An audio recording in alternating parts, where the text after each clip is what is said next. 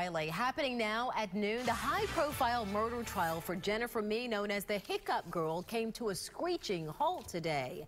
Mee was escorted out of the courtroom in the middle of opening statements. Our Rob Munoz tells us now from the Pinellas County Courthouse the judge is not pleased at all. Rob, what's the problem?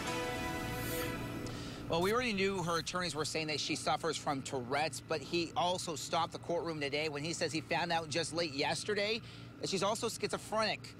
Now, Jennifer Mee's court case came to a halt when she was taken to see a court psychologist just an hour ago and then brought back in, and it was decided that she is indeed fit to stand trial.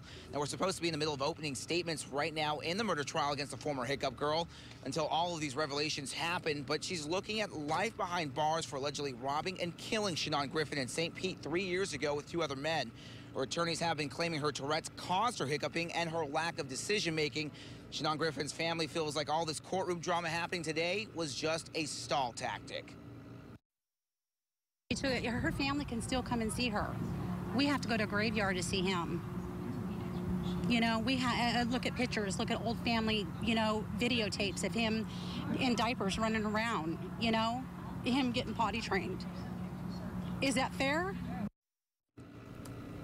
Now, when we left the courtroom, the jury had just stepped back in, getting their directions, and we're still waiting for those opening statements. Keep watching ABC Action News at 5 for more. In Clearwater, I'm Rob Munoz, ABC Action News.